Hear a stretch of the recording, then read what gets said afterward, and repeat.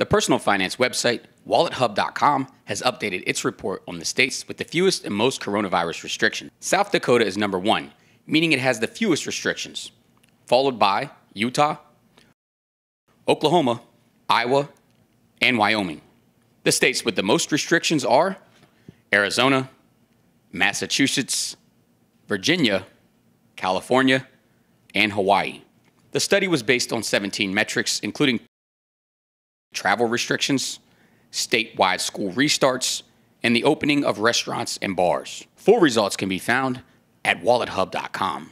In the Breaking Through Newsroom, Theodore Whitelow, Breaking Through News.